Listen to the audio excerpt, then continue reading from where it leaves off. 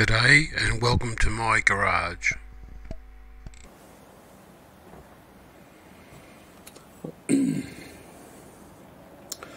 was making the second hinge pin for the machine clamp, and thought, well, I was getting some problems with the well, not some problems, is that the right word?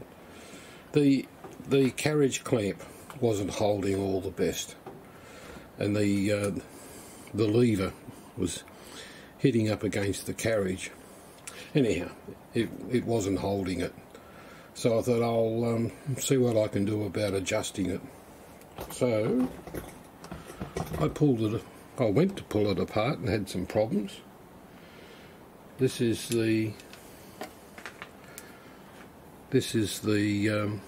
lever, the screw lever for the carriage clamp. It goes in here and screws into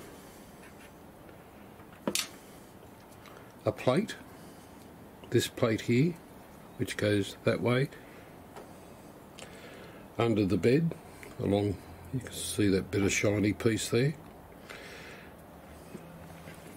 So assembled,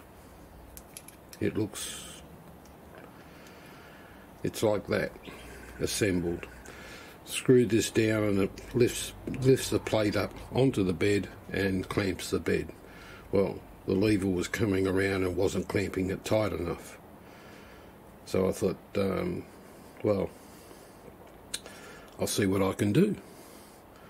So I went to pull it apart, and whilst I was doing that, in this hole here for this carriage clamp bolt screw, there was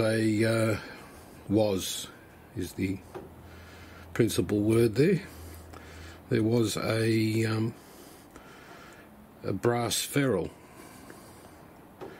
I've since worked out that ferrule wasn't really doing anything. I think it was just closing making the hole tighter around the head of this bolt here to keep chips and crap out, I suppose. I don't know. As I was lifting the ferrule out, my fingers a bit oily, and pinched it, and off it went, hit the back shield. Next thing, it hit something solid, a good lump of steel, or I've got an aluminium transmission. Next to the lathe here, may have hit that. I don't know, because I can't find that ferrule. It's now gone.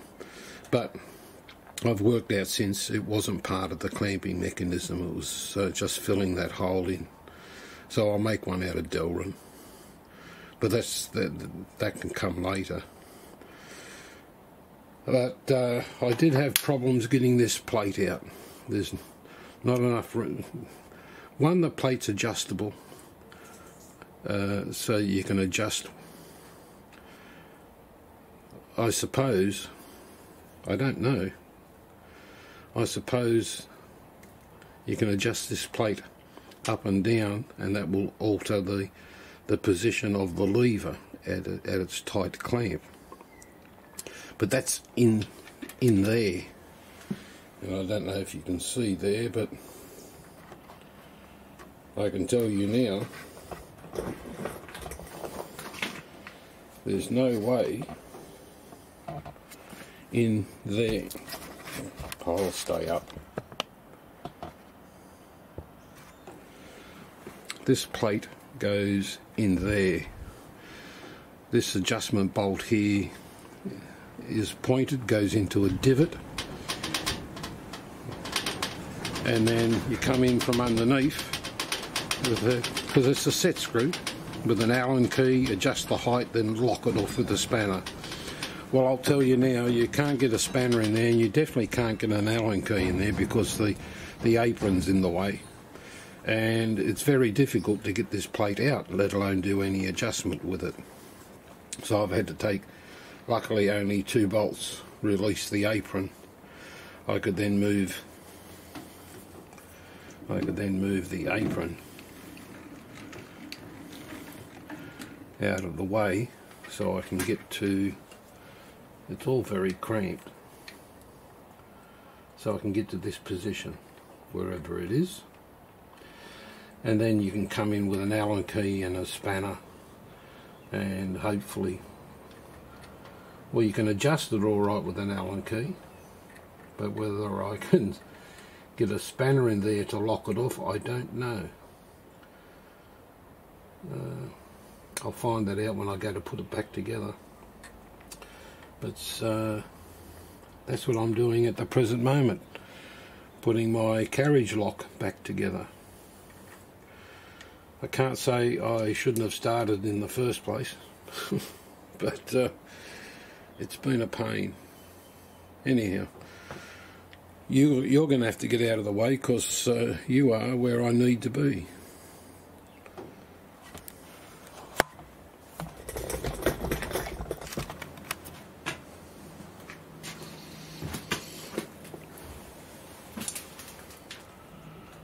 Looks like this is not an adjustment. That nut is just to lock this set screw into the plate.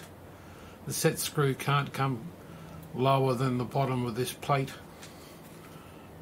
here, because that sits over the top of this apron up here. So this is just, I think, an anchor pin, and I've got a feeling the depth of that hole is about the length of that set screw. It is too. So it's not for adjustment, from what I can gather. It's only to retain this pin so the plate stays where it is. So the adjustment I need will be in stacking washers underneath the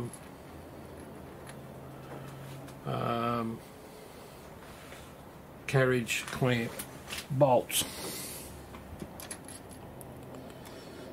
There was two copper washers under this bolt. I've taken one out. Let's see how that no, don't lose that, whatever you do. Where'd it go?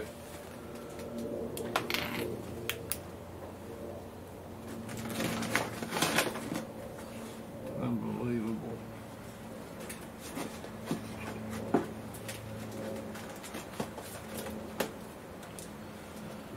I've dropped the plate. I've got to find it.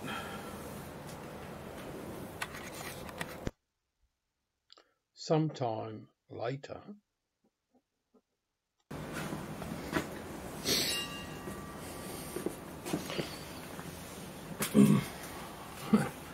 I've recovered the plate. I found it. So that goes. The Allen key is only to make it easy for me to get the plate up into position. Now,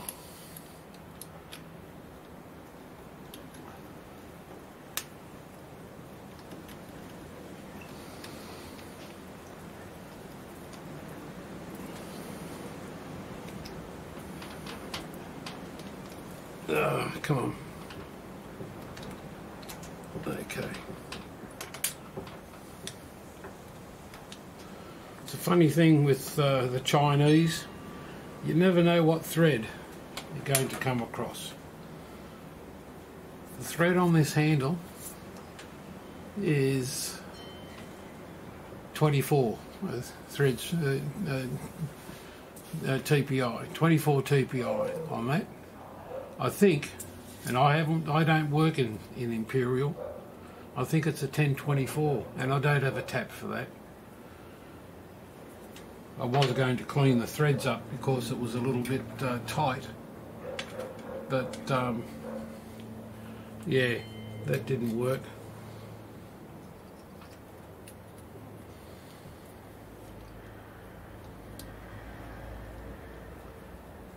So the plate is back in place.